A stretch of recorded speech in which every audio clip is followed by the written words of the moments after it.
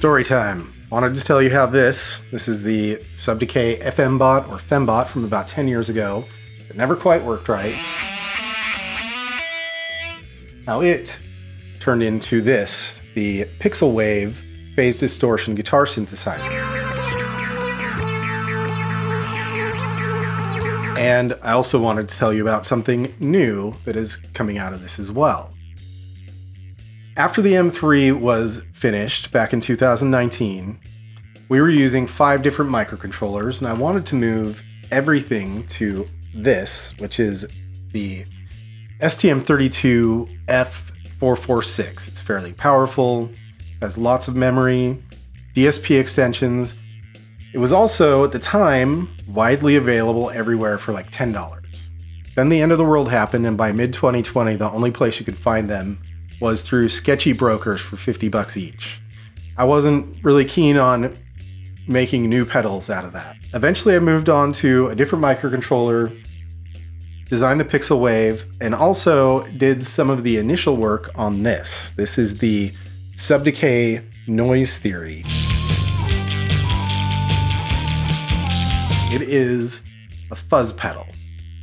Part of the problem with the FMbot's development was I could never decide if it was a synthesizer pedal or a fuzz pedal. And with the Pixel Wave, we leaned hard into synthesizer. Noise Theory is a fuzz pedal. I was experimenting with wave shaping and wave folding.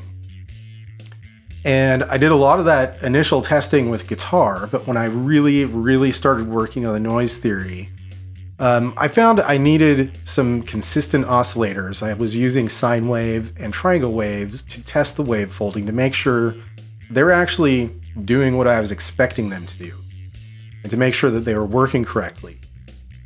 Eventually, I got really tired of constantly plugging in and unplugging the oscillator, so I ended up coding an oscillator into the pedal, and I thought, well, it would be really nice if I could change the pitch, so I added MIDI and MIDI note data.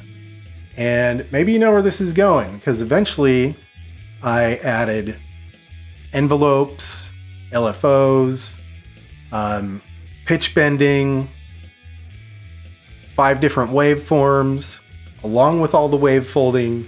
And so this pedal was not originally meant to have MIDI. It has a mini jack for MIDI A.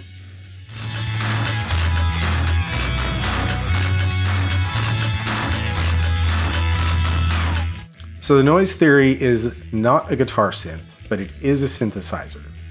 You can use it as a fuzz pedal, or you can plug in a MIDI controller and use it as a 4-voice polyphonic synthesizer.